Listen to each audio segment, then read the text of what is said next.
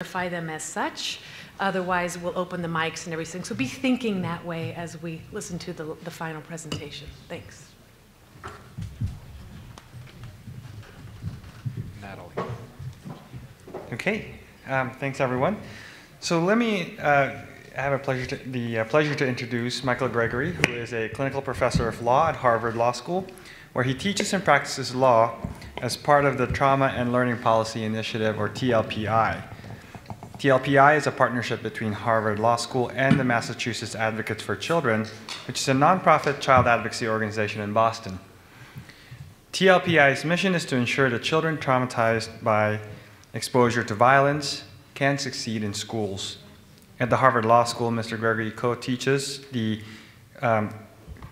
Education Law Clinic, at the Harvard Law School, Mr. Gregory co-teaches the Education Law Clinic, which has two components: law students in the individual advocacy component, which represents families of traumatized children in the special education system. Students in the legislative lawyering component learn and practice the skills of lobbying and policy advocacy to advance TLPI's public policy agenda for trauma-sensitive schools. With his colleagues at TLPI, Mr. Gregory is co-author of the project's two landmark publications, which you can download on the website for free.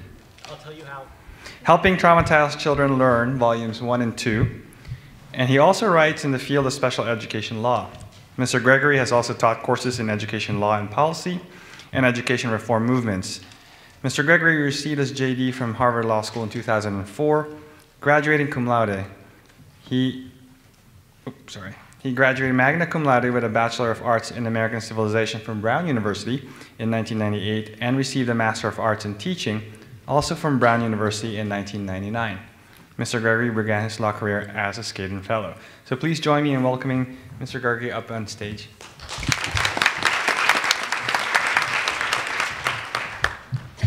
Thank you, Carlo. And let me start, of course, by thanking Penn State for having me here, but also thanking all of you for sticking around. I have the daunting task of having a conversation with you precisely at that moment of the day when your attention spans have been stretched to the max, and also have the daunting task of having about a dozen tough acts to follow coming at the end of 2 days. So I'll do my best here. So I want to elaborate just a little bit more on the great introduction that Carlo gave and tell you about who I am and the work that I and my colleagues do. So as he told you, our project, the Trauma and Learning Policy Initiative, is a collaboration between two organizations, Harvard Law School, which I'm sure you've heard of, and Massachusetts Advocates for Children, which is a nonprofit advocacy organization in Boston that has a very rich history of doing very cutting-edge advocacy work on behalf of the most vulnerable kids. So MAC is the organization that advocated for the first statewide special education laws in the country. And it was Massachusetts laws that became the template for the federal IDEA. It's where Marian Wright Edelman, sort of got her start before she started the Children's Defense Fund. MAC advocated for some of the first state school breakfast laws in the country before there was federal funding for school breakfast, and also the first lead paint laws in the country, that recognize that kids that are exposed to lead in paint can have all kinds of toxicity and bad outcomes. So it's an organization with a long history of being on the cutting edge. And it was back in the early 90s that MAC identified through its advocacy work on behalf of families in both the special education and school discipline systems, the recurring pattern that so many of the kids who were being excluded from schools or placed in overly restrictive special education placements were kids who had this common experience of trauma.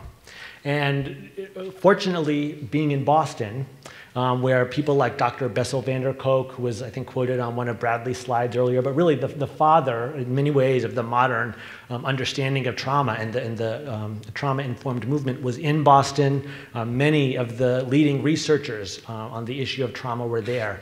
And so there was this coming together from the advocates, from those in the medical profession and the psychological profession, to really begin looking for the first time at what some of these impacts are and how trauma is manifesting itself for our kids in school. And so growing out of that work from the early 90s, this project was created, and our mission is to ensure that children who have been traumatized by exposure to violence and other adverse childhood experiences succeed in school. And we work to achieve that mission in 3 ways. The first is that the lawyers on the project, and there are 3 of us, and our law students in the legal clinic at Harvard Law School represent families, low-income families, who have children that have endured some form of traumatic experience in the special education system. And what we're looking at in our cases and trying to help the schools where our clients' children attend understand is the interface and the interaction between the traumatic experiences that these kids have had and the disabilities that qualified them for special education services under state and federal law. And more and more, as time goes on, schools are familiar with that interface. But when we first began this work and we were bringing the issue of trauma to the table, it was something that, people looked at us like we had 2 heads. People just had not encountered these issues before. And so fortunately now, it's a more familiar issue. In addition to our work directly with families, the non-lawyers on our project, and we have 2 social workers and a former school psychologist, work directly in schools with educators in much the same way that Carlo and Brian are working together, providing professional development and consultation support to help educators create trauma-sensitive schools. And I'll, of course, tell you more about what we mean by trauma-sensitive schools. But then what we do is taking the voices of the families that we represent, again, these are families of the most vulnerable kids, and the educators who we work with in the schools, we bring both sets of voices up to the policy level and make sure that, or try to make sure that our state-level policymakers in Massachusetts are providing the resources and supports and the structures that will enable schools to become environments where all children can learn. And being a lawyer, being in the advocacy community, we often tend to assume that there's this inherent adversarial relationship between what parents want for their kids and what schools want. And of course, and those we talked about, I think Susan talked about maybe the power battles that exist between systems. Well, of course, there can be lots of power battles within systems, and I think we sometimes tend to assume that particularly in special ed, that this adversarial posture exists. But of course, when you work on both sides of the aisle, when you're working with families and also working with educators, what you learn is that everybody wants the same thing for kids, of course, and that can be obscured in the policymaking process. But we feel that our job as advocates is to focus on where these passions and priorities overlap and make sure that legislators are paying attention to that. So that's where we positioned ourselves. And these are the 3 types of work that we do. Carlo mentioned our 2 books, Helping Traumatized Children Learn, Volume 1 and Volume 2. And everything that I'm going to talk about, you can read more about in these 2 books. And this is the website where you can download the PDFs for free. What I will say is that at this point, so the Purple Book, as it's come to be known, was published in 2005, and then the Teal Book was published in 2013. And at this point in time, including both purchases of the books, hard copies, but also downloads of the PDF on the website, we're now, I think, approaching about 150,000 copies in print. And that's not including educators who have printed out the PDF and then Xeroxed, 30 copies for the grade 6 team or something like that. So that's just heartening to me, because I think it's one barometer of how much this information is getting out there and how the field is changing. And we're starting to recognize the importance of this issue of trauma in ways that, 15 years ago when we started, we sometimes felt like a tree falling in the forest that nobody's listening to.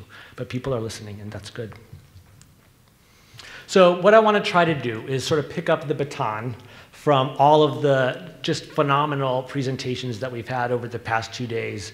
And as I've been sitting and listening, I've identified a couple of recurring questions or themes that seem to have come up. And it's my hope that, that our project has a few ideas to contribute that can maybe take the next step in the conversation that we've been having up to this point. So again, I think it was Susan that talked about moving from programs and services and frameworks to processes and packaging. Now, I'm not actually quite sure what packaging is, but I'm all over process. I'm all about process. And so what we're going to talk about, or what I'm going to share with you, is the process that we have developed collaboratively with educators for how to move forward in creating a trauma-sensitive school. So not just, I think Bradley left us with a wonderful map of all the different interventions and programs and options that are out there for schools that want to move in this direction. But I think maybe one of the questions that is still on the table is, given all of those wonderful options, how as a school do you start to make decisions about how to move forward? And so that's what I want to talk a bit about. And then also this other idea about focusing like a laser on the adults. I mean, so much of the interventions that we've talked about are about things we're going to do to or for kids. And that's all really important stuff because our kids need a lot from us. But what about the adults? And so I think the two conversations that we've just had about both training educators but also providing supports to educators who are experiencing secondary trauma are a really great segue to this aspect of what I want to address. The process that I'm going to talk about is all about creating a culture first for the adults who are working in the school.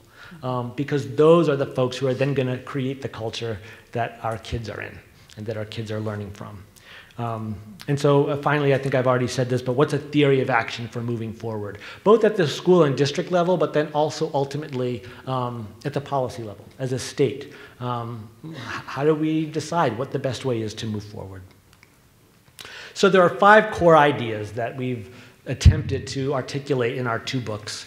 And I'm going to skim very, very quickly over the first couple because they're things that you've already heard about multiple times over the past 2 days. So the first of these ideas is just that trauma is prevalent. Many, many students have had traumatic experiences, and we've heard what some of the statistics are about that. The second idea, of course, is that trauma from these experiences can impact learning, behavior, and relationships at school. And I want to pause here just to add one little nuance to the way that we think about a definition of trauma. So we've heard a couple or a few different definitions of trauma over the course of the past 2 days. What we've learned as lawyers from the clinicians with whom we've worked is that it can be very important to distinguish between the traumatic events that students have experienced and then the response that they may go on to develop as a result of those experiences. So we prefer not to think about the event itself as the trauma. Rather, trauma is the response to the event. And the reason that I think it's important to make that distinction is because different kids can have the same experiences, but go on to develop very different responses. And so the last thing that we would want to do is label kids with what can be a very stigmatizing label based solely on the fact that they've had a certain life experience. I think the last thing that we want to do is understand an experience a child has had and then make all kinds of assumptions about what's happened to their brain or deficits that we might presume them to have. In many cases, some of those presumptions might be accurate, but I think for some kids, less so. I mean, what the ACE study revealed, which we haven't talked a lot about, a few people have mentioned it, but I'm assuming that folks in the room know about it. The adults who participated in that study that revealed, huge rates of exposure to traumatic experiences were people who had good health insurance. They were successful in life. I mean, they'd made it to Kaiser Permanente HMO in San Diego. I mean, these weren't people necessarily living in poverty. So even in rooms like this, where we're educated and doing quite well in life, many of us have had ACEs. And I don't think any of us would want to be labeled necessarily with a disability or with the label of trauma, just based on an experience that we've had. So I would add that one nuance to our discussion about definition. But 1 and 2 together are the public policy problem that we're attempting to address in our work. The third core idea is the solution that we're pursuing. And that is that trauma-sensitive schools help children feel safe so they can learn. And here's where I'd like to begin to go into a little bit more detail about our work. we saw a definition earlier from Bradley about trauma-informed schools. I'm going to offer you our definition of trauma-sensitive schools. You know, they're very similar definitions. And I think some of these picayune nuances that we might focus on in various programs or from various perspectives are probably less important than the spirit of the definition. So I'll show you ours, and you can see how it overlaps or maybe in some ways differs from what we've already heard. But we say a trauma-sensitive school is one in which all students feel safe, welcomed, and supported, and we are addressing trauma's impact on learning on a school-wide basis is at the center of its educational mission. So this is a broad definition, and it warrants some deconstructing. So what we've done in our work, and I should say that all of this has emerged from our work with schools. So we didn't necessarily start by going to the literature or something and trying to see what the literature said trauma sensitivity was. We started by working with educators who were trying to figure this out. And then over a course of a number of years working in a number of schools, sort of amalgamated what we had learned from folks who were doing this in the field. And that's where this definition came from. To break the definition down, we have identified the common attributes that we've seen over and over again in the schools where we've worked, where we would say, this school embodies that definition that you just saw. Well, the question that we asked was, what are the common traits, the observable things in these schools that seem to be working? And we've come up with 6 of them. They're going to sound very similar to the foundations that Bradley listed on his slide, but you'll see there are some differences. So the first is that leadership and staff share an understanding of trauma's impact on learning and the need for a whole school approach. So this one's pretty self-explanatory, but I think importantly is not just recognizing the prevalence of traumatic experiences in the lives of children, but also recognizing that we've got to take this on as a whole school. It's really not, at the end of the day, about sorting, about using trauma as a way to screen and identify a certain subgroup of students and then sort of separating them from the rest of the school and applying an intervention. It's not to say that kids won't need some services, many will, but truly being trauma sensitive means taking this on as a whole school. Secondly, the school supports all students to feel safe. We heard about safety from Bradley. That was one of his foundations as well. We talk about physical, social, emotional, but also academic safety.